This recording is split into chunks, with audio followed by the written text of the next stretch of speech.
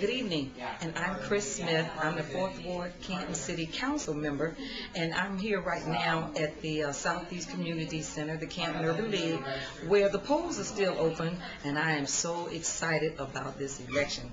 It means so much to me. It's a day in history that we have someone that we can relate to, and all of the people of America can relate to, and you know that's none other than Barack Obama.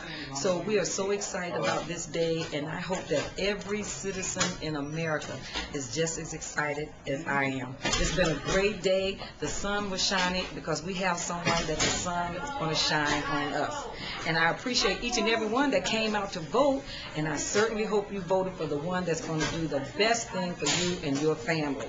So until tomorrow or the next day, we're going to say goodbye for now, and we hope that everybody had a voting good day.